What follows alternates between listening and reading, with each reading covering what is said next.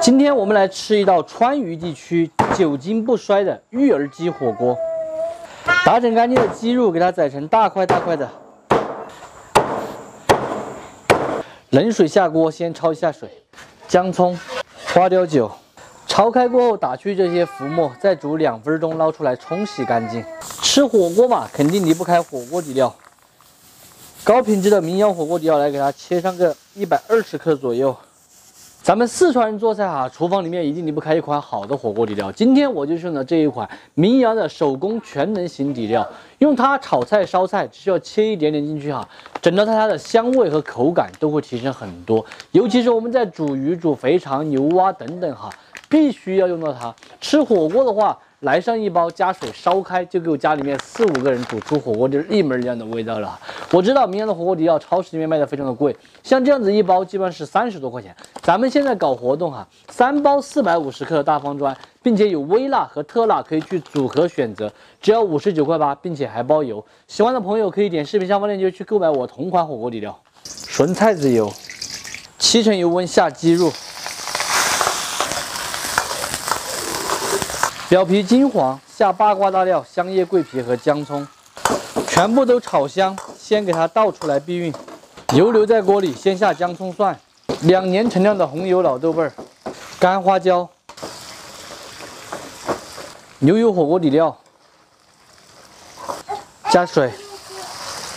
烧开过后的话，用小火给它熬煮个10来分钟。配菜的话就是这个芋儿，小个的先雕出来。大的就给它切成滚刀块，尽量均匀一点。熬好过后，把汤汁过滤一下，倒鸡肉里面。切好的芋儿一起倒进去。火锅嘛，所以说汤要多一点。吃完芋儿和鸡肉，还可以涮其他的菜。来一点胡椒、鸡精、白糖、花雕酒、酱油。盖上盖子，用小火煮半个小时。芋儿的时间已经烧够了，揭开盖子，淋一点香油、剑华花椒油，关火出锅，倒在火锅盆里面。最后给它撒一点性感的葱花，要要的香菜，美味继承。咱们今天的火锅芋儿鸡就做好了。真正煮出来的鸡肉是鲜香入味，芋儿的话是趴糯粉烂，整道菜的口感麻辣鲜香，超级的好吃。喜欢的朋友可以收藏着，有时间的时候自己搞一下。不喜欢的就只有免费看完，撒够了。先吃个鱼肉，看爬没有？啊，超级的趴糯。这个芋儿是我们自己种的，这种长粗粗的品种，好吃。快点，你自己挖的鱼儿多吃2头。感觉你找得起来啊！